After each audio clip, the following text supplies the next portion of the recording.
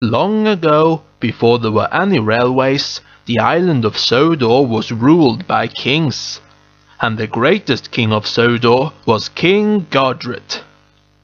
Godred was a well-loved king. He protected the island from invaders with his gallant knights in armor. Life was good under Godred's reign. It was a golden age, and King Godred wore a golden crown.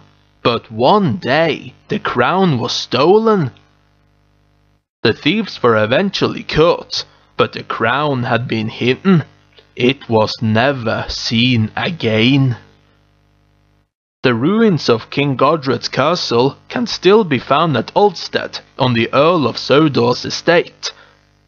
These days, instead of knights in shining armor, it's railway engines who charge about the island, or across to the mainland via the rolling bridge at Vickerstown that can be raised up like a castle drawbridge to let ships pass.